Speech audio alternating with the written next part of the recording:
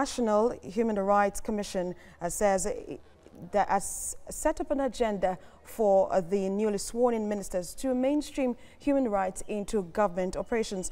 Now, this is aimed at building a nation with a culture of respect for human rights. Our correspondent, Celestina Area, tells us more. One of the standards for measuring a developed society is the quantum of respect for human rights in the conduct of national affairs.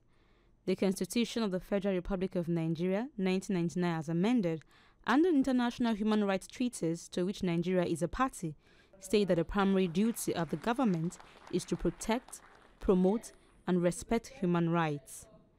Mainstreaming human rights into government operations can be achieved by ensuring participation and involvement of people in the formulation and implementation of government programs, policies, and activities.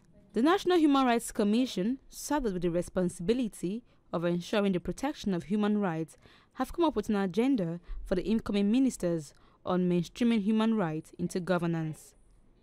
It believes one way to achieve the Sustainable Development Goal is through intervention policies, and these have been encapsulated in policy document called the National Action Plan. The National Human Rights Commission will have a meeting with all these program officers